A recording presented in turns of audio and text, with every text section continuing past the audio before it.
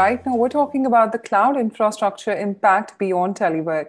While the immediate response to the crisis demanded a rapid pivot to remote working, collaboration is really only half as of the story, as the organizations that were previously only comfortable with keeping their data in on-premises data centers have now started to think very differently. Well, the speed of response to the COVID-19 crisis demanded a swift dismantling of the internal barriers to cloud tech adoption through a high-level shift in priorities, with cloud suddenly becoming the de facto operating model. Well, ladies and gentlemen, for our cloud infra and data panel discussion on cloud management and storage in cloud, when we're looking at covering a systematic approach to data security, flexibility in managing multi-structured data, robust and scalable data infrastructure as data traffic surges, data ownership and privacy, best practices for data management, future of data centers, modernizing infrastructure to support AI and ML. Well, ladies and gentlemen, we've got with us our panelist, Ravi GV, the Global Director Analytics, AI and ML, Kerry. Well, Ravi, with versatile domain experience, including technology, online and in-store retail, outsourcing and others, Ravi is someone who's set the vision and strategy to unleash the potential across functional silos in order to deliver strong margin expansion and revenue growth. Also, we are joined by Rajamani Balaji, the Enterprise Architect, Data Management and Analytics Tetra Pak, who's joined us. Well, Rajamani, with 17 plus years of experience in enabling global business warehouse implementations, enterprise reporting, data management strategies, Balaji is a leader in effective decision-making and is an infrastructure for master data governance at Tetra Pak. We're also joined by Gabriel David, the Chief Information Officer, LCC Group of Companies. Well, Gabriel, well-seasoned tech leader with 20 plus years of experience working in different industries such as retail, health, medical, transportation, and logistics. Gabriel has proven ability to implement technology-based solutions aligned with core business strategies. And this entire panel discussion, ladies and gentlemen, is going to be moderated by Andy Chun, the Regional Director, Technology Innovation, Prudential Corporation Asia. Well, Andy is leading AI pioneer and global visionary with 3+ decades of innovation, experience in a range of industries, including insurance, finance, health, transportation, education, and government. Well, with this, I'd like to now thank our panelists for joining us. I'd request all of you to now keep your video and audio button on. You can unmute yourself. Also, if anyone has any questions for our audience, from the audience for our panel, I'd like to take that up towards the end of the panel, wherein I'll be requesting Andy to take it forward with his panelists. So I'd request, if you have any questions, do use the Q&A tab. Type in those questions and keep them coming as we have our panelists now, ladies and gentlemen, on your screen. Over to you, Andy. Thank you so much for the introduction, Bhavana. Andy, just a moment. I just request Gabriel as well. If I can have Gabriel, if your video is still not. Yes, perfect. Andy, I'm so sorry. I'll just leave it now to you. Thank you. Super. Okay. Welcome to our panel discussion on data management storage in the cloud. We have an amazing lineup of panel members with backgrounds in food and beverages, food packaging, and major supermarket and retailer. Now, before we introduce you to our panel, let me provide a backdrop for our discussion. The COVID-19 pandemic has basically forever changed the retail landscape significantly, and possibly for the long run. Online shopping has replaced brick and mortar shopping. In a recent study, it is estimated that increase in online shopping amounts to over $100 billion since COVID-19. Companies are all rushing to digitize themselves, embark digital transformation projects, as well as improve customer digital experience.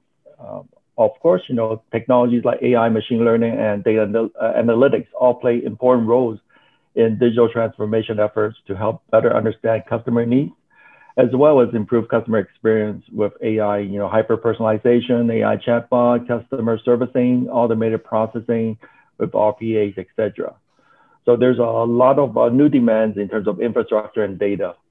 And I myself, I'm from the insurance industry, and insurance companies are also heavily leveraging AI. For example, at Prudential, where I work, we use AI throughout many of our internal processes. such as automated underwriting, dynamic pricing, automatic claims, fraud detection, etc. We also use AI to help improve customer health. For example, Prudential has an all-in-one AI app called Pulse, helps our customers stay healthier with AI health check, AI chatbots, facial analytics to predict BMI, and much more. The app has been downloaded over 12 million times since COVID-19, and it just shows the great impact COVID-19 has in industries all around. We have gone virtual in the selling process to replace face-to-face, for example, adopting technologies like eKYC, e-documents, e-signatures, e-payments, etc. So a lot of technology change in various industries to cope with COVID-19.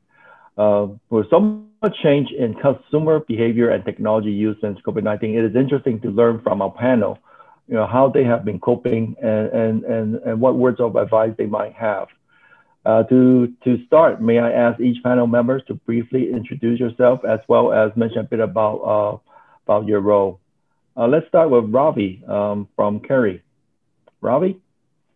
Hi, I lead analytics, AI and ML at Kerry. We're deep into food manufacturing. You probably wouldn't see a Kerry name anywhere, but we serve about 1 billion people through various other customers that we have. Prior to this, I was with Google. I used to manage sales ops, before which I was with Tesco's, Dell. So wide range of experience across a variety of different companies. Super, thank you. Balaji from Tetra, you want to say a few words? Sure. Hi, everyone. I'm Balaji Rajamani from Tetra, and my role is the enterprise architect for data management and analytics, primarily accountable for all the data management initiatives, one of the data engineering, the reporting stacks, and the data governance overall, and for the data strategy, and based out of Singapore. And my past experience includes product developments at companies like SAP, Oracle, and consulting as well. So I'm looking forward for the discussion. Yeah, great. Thank you. Gabi from LLC, you want to say a few words? Oh, you are on mute right now? Great. Okay, so yeah, I'm Gabi David. I'm the CIO of LCC, and LCC is one of the biggest retail company in the Philippines. It's actually on the southeastern side of the Philippines. They basically have 100 stores all over the Bicol area. They have multiple companies as well. We're running department stores, supermarkets, and also food manufacturing as well. And we're also into developing our own credit card as well. Okay, thank you so much. Now, by the way, just a reminder again to the audience, feel free to type in your questions as we go. I'll try to take some questions if it's relevant now or at the end of the talk. Okay, my first question to the panel is whether you think with COVID-19, the behavior and habit of your users or customers have changed. And how has these change impact what you do on your day-to-day work? Maybe Ravi, you want to start with this? Sure.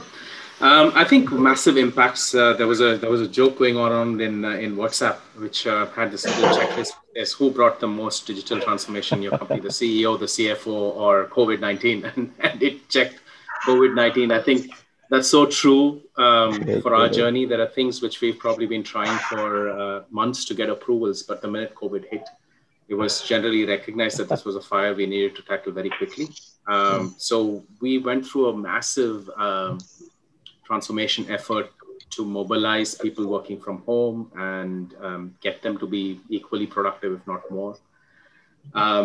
There was a lot of conversation around how we can make this happen. We were in the process of moving from local work to a lot more on the cloud. In any case, with the exception of SAP, which is still on a server farm, everything else is now on the cloud. And it got much easier for people to work with this because we used to have a shared drive kind of system earlier. But when you move to cloud, you don't need the VPN anymore, because when so many people are trying to access the VPN, it would crash very frequently. So the COVID thing has changed so much in terms of just the infrastructure, ways of working, processes. We've eliminated loads of approval steps in some of the processes that we would have needed earlier. Paper forms got digitized very quickly. So a lot of change. Okay, very interesting, very interesting. Definitely, with more work from home, a lot of now new demands in your workplace. Gabi, you want to add anything to that? How COVID-19 has impacted your work? Well, we definitely a lot of things have practically changed. Not only on the technology side, but also the habits of the people. So when first 2 months of the pandemic, people were probably even more. People didn't really want to go out, meet people face to face. So we definitely had to change a lot of strategy in terms of technology. How do we actually make people mobile more to be, well, not exactly as efficient as working in an office, but at least at the 90 or 80 to 90% efficient in providing them the tools that they need for them to be able to work at home. Of course, well, thanks a lot with Zoom and all of these collaboration tools that are available over the cloud. We were able to do that as pretty much fast, right? I guess what's very important was that the collaboration tools that we've implemented in LCC actually really help us a lot in terms of doing the meeting, sharing files, documents, even getting digital signatures or for document that has to be signed. It really helps us a lot. So yeah, a lot of things have definitely changed. From not only on the technology side, but also on the habits of the people. Great, thank you. Definitely sounds like a lot of, you've been very busy. Balaji, Yeah. Yes. Balaji, on your side, any impact at all for you? I would like to share a few. As Ravi and Gabriel mentioned, the collaboration platforms have become much more important than ever. It can be Microsoft Teams, Zooms, and things like that. So that is kind of a very important aspect. There's a huge change than the previous years where you haven't to go on a physical discussions. And also people have started realizing that this digital collaboration is working, because as you see, not just the offices are having limitations, even travels have been limited. So people realize even a cross-border collaboration can be more seamless, even if you're not physically there.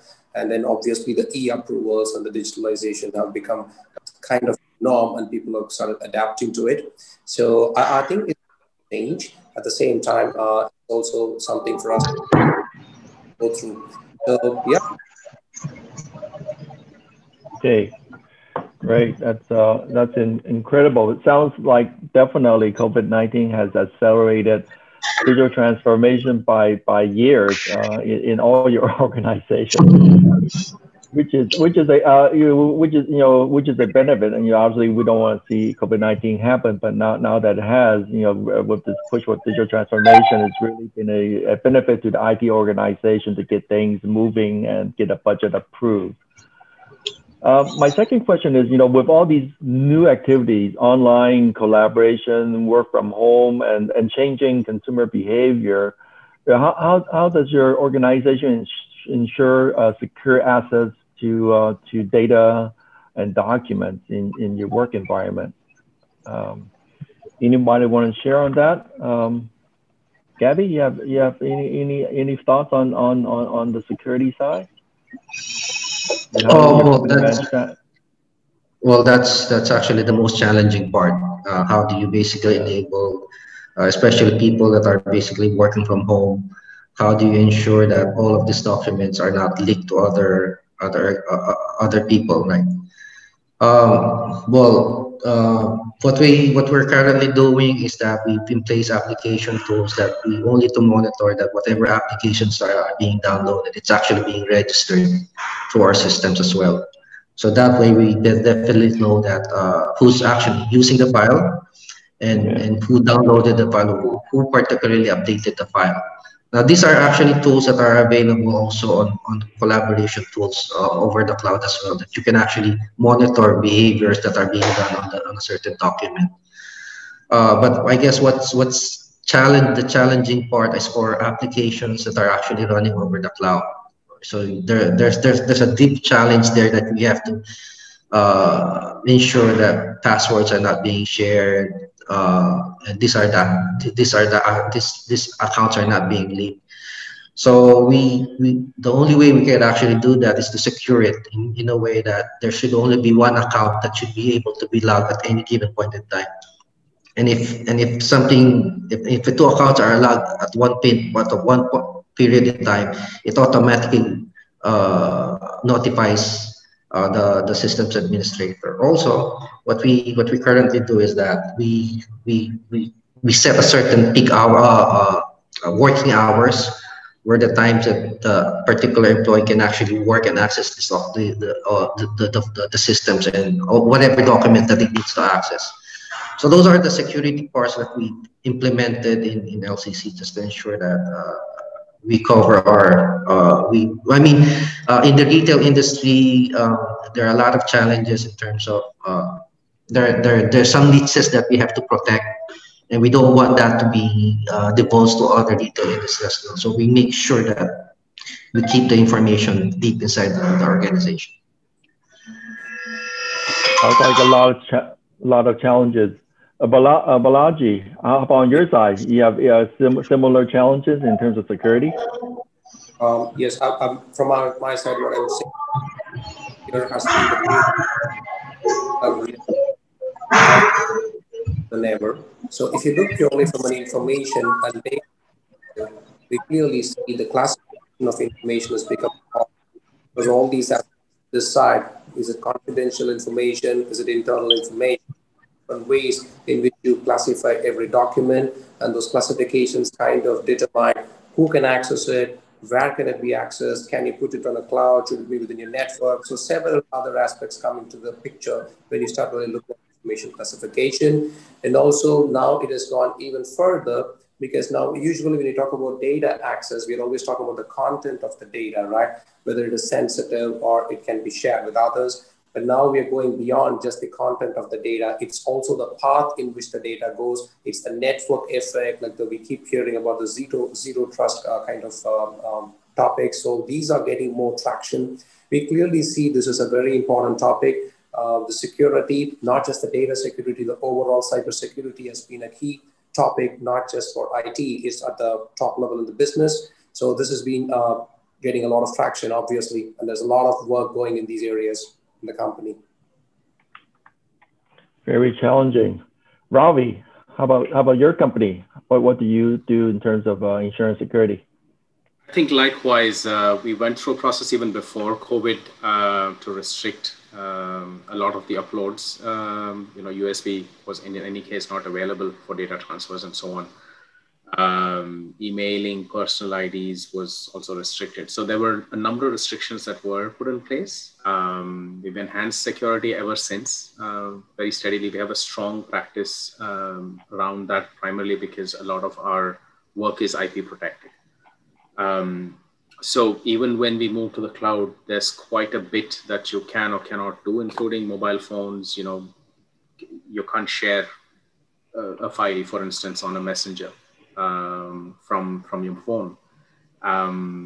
You can't share desktops in some cases. Outlook has its own built-in security that we use quite heavily in terms of data sensitivity and so on. So like the other two panelists, this is exactly what we've done and only enhanced it after COVID.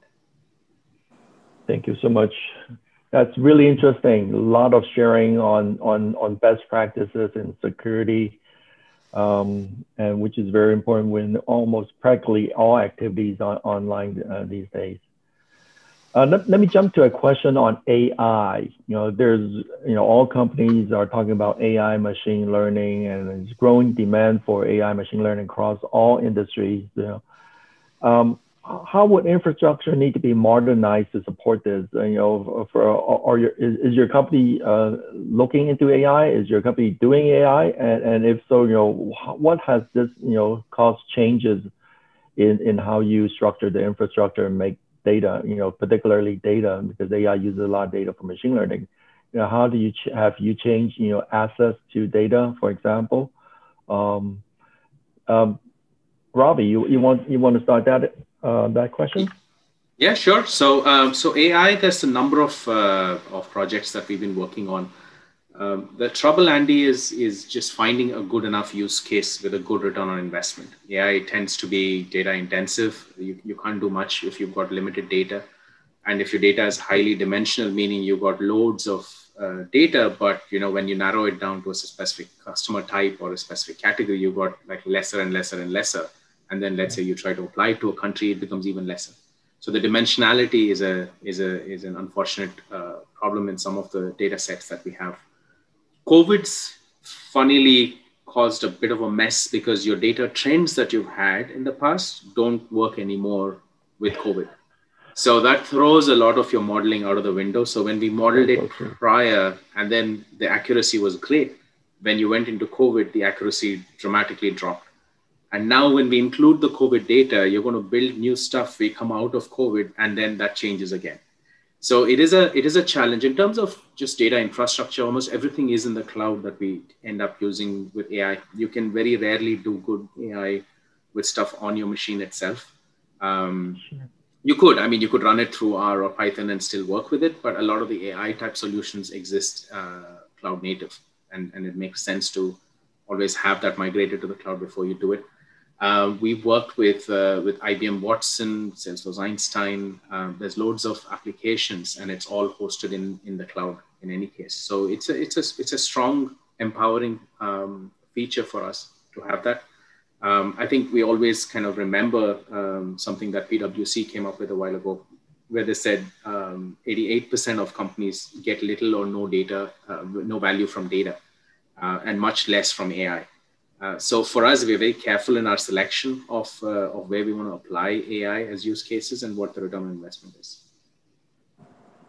So true, so true. And AI machine learning is never ending because market conditions change and consumer behavior change. So indeed.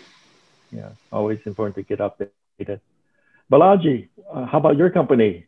Are you using AI machine learning? And what have you been doing with it? So we do have a center of data science center of excellence, and we are running it centrally. But as listening to Ravi as well, what we see is there are significant impact when it comes to the infrastructural patterns, especially when we're talking about machine learning example, because as you all know, we are a manufacturing company spread around the world.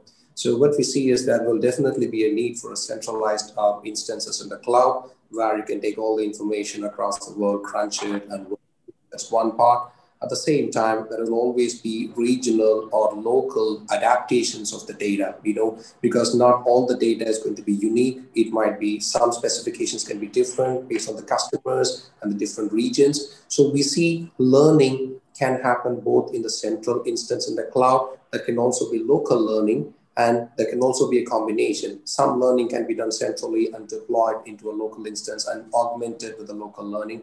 But this is where the infrastructure becomes very critical, because then we need to ensure we have the computational capability, how you really transfer or move your analytical or algorithmic assets in a safe way from one place in the cloud all the way to an edge or the machine and capture the parameters and take it back. So what we are learning is the work from a work context point of view. Actually, the data engineering and the data infrastructure tasks are much more larger than coding as well. So these are something which we are learning over as we are growing through this journey. So this is completely algorithms we are building. But when we talk about cognitive capabilities, we also leverage what is readily available, because we don't necessarily have to build everything. talking about the conversational solutions, we see that, especially when people need 24/7 support in a COVID scenario, they have a lot of questions employees come with. So they have to build a chatbot or something which has a native cognitive capabilities.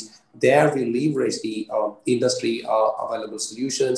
We only invest in training in terms of our company's vocabulary, the ontologies, so that we get there are maximum value out of it. There, I see the infrastructure effect is reasonably less, but the training, specific to tailor making to our company is slightly larger.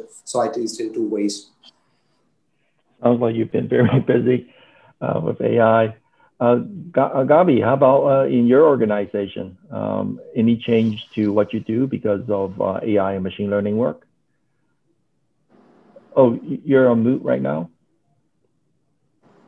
The good thing in our end is that we've just practically started in artificial intelligence, and so we're currently building an infrastructure. But to the point of Ravi, while we're building it, because of pandemic, everything we had to practically change everything. So now what we're currently doing is that we're loading the data warehouse of humongous data, loading it up in preparation for in building up the dimensions for the artificial intelligence. We are in that process, but we haven't yet completed the implementation for artificial intelligence. Okay, great. Sounds like you're in preparation mode, and there's tons of work in even that. I mean, just preparing data, making it available, and cleaning the data. That's substantial. So maybe I could add to this question. Prudential and the insurance industry in general are being disrupted in big ways of AI and machine learning, just like companies that that you just talked about. For us, we use AI from frictionless customer experience with totally digital experience to streamlining back office processes like claims processing. We use RPA. We use AI for fraud detection. I think one of the challenge of traditional insurance companies going digital is the pace of digital transformation. Everything has to be in place. And to give you an example how we solve that at Prudential is we currently have in place a very fast innovation process that takes great ideas and turn them into go live innovation within a week or so. That's incredible. And this is through a well thought out and highly scalable infrastructure with robust data capabilities. So, we have a well-defined CI/CD pipeline that's shared across our entire region, roughly 12 countries. Total automated testing, standardized APIs, and together with our digital ecosystem app, which we call Pulse, allows us to easily plug in new capabilities. These are new, could be AI or non-AI, and launch immediately into the app store. So this has allowed Prudential to innovate at speed. I think young startups will find hard to catch up. So infrastructure and data plays very important roles in the pace of innovation. Let's move to another question. Now that we have talked about what you've done and how that have kept you busy, if you have a magic crystal ball, what do you think will be new trends or new technologies that you would need to put in place to support the new norm? Because habits have changed. Work habits could be consumer habits, could be changes in how your applications are used, changes in how your infrastructure needs to grow, changes in how data is used. So if you have a crystal ball and you could just predict, what do you think would be the trend moving forward in terms of technology and how your work might have changed in the coming years? Any taker on this question? This is probably the easiest question because you could just predict, imagine anything you like. Ravi, since you're laughing, okay, I'll have you start. No, I would think, I think edge computing is probably going to be a lot more prevalent than we have it right now. The need for on-demand kind of computing, especially in the voice to text or text back into voice. There's loads of work that's going on in that space, which will clearly help us. I think blockchain is probably going to be a big deal as well, increasingly, kind of as we go deeper and deeper into the crisis and beyond. We're going to see a need for businesses to start up their practice on blockchain. And I only see a lot more machine learning AI coming through. Definitely. Oh, by the way, we have so Rod. Maybe you could. I think you're in the next panel. Maybe you could turn off your video for the time being. Okay, thank you. Gabi, what's your crystal ball telling you? Oh, well, a lot more on artificial intelligence. Okay, I think quantum computing will now be the priority of all computer manufacturers because the growing of data and how important data is for business and running their organizations.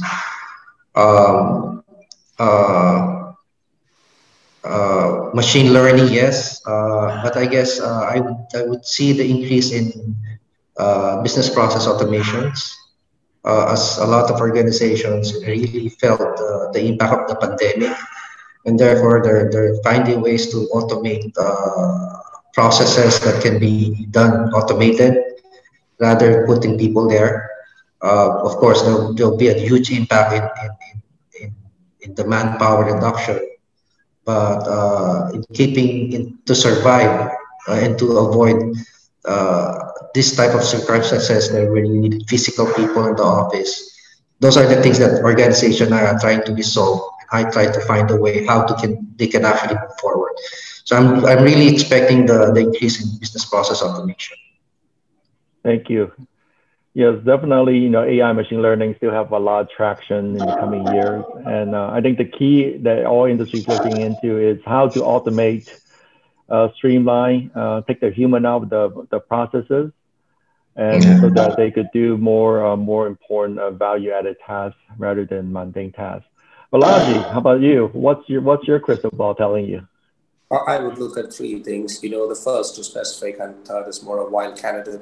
The first would be I see that the hyper automation will become much more prevalent. When I say hyper automation, it includes a combination of machine learning, automation in the business process, and making your business applications more intelligent, because people really want the next generation of intelligence to be tapped onto their status quo process. That's clearly one emerging thing. And the second thing, what we clearly see is the interoperable solutions across different enterprise, because what we see is the collaboration across your ecosystem. It can be a suppliers, it can be a customers. So when you're going to work with them, your solutions, it can be data, it can be cognitive, it can be business application. They should be interoperable and work efficiently. Otherwise, it's going to really be a kind of a challenge for you in the value chain. So interoperability and integrations, especially like APIs and things, these are really going to be the forward. Third one, from a technology wise, since Andy, you asked, I would just pick up the most hot technology will be social distancing technologies, at least for the next few years. Everything you do is anyway going to be consumed by all kinds of industries or all of us, right? So that from a technology or a domain perspective is going to be another focus area. That's great. That's great. So that's wonderful. It's so interesting to hear all these great insights from the three leaders in our panel. I think we're close to our time. So before we end, let me quickly ask each of the panel members to give in 2 or 3 words one piece of advice for data or cloud success. Okay, let me give you a minute to think. Just 2 or 3 words. Not a full sentence, just 2 or 3 words. That's most important advice that you can give anyone. Balaji, you want to share? Portable, interoperable, pure. Okay, super. Is aligned with what you just the talk you just gave on the future. That's very good. Gabi, what's your 2 or 3 words? I have the same thing as what mentioned a while ago. Ravi.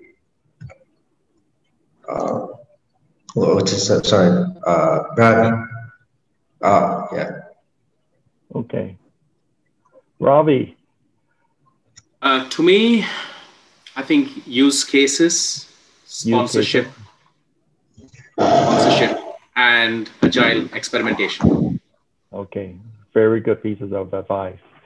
Okay, with that, I'd like to conclude this panel. I'd like to thank all the panel members for for your precious time and valuable sharing, and hope we'll meet again in online virtually. Thank you. See you, everyone. Bye. Everybody, see you. Good day. Bye.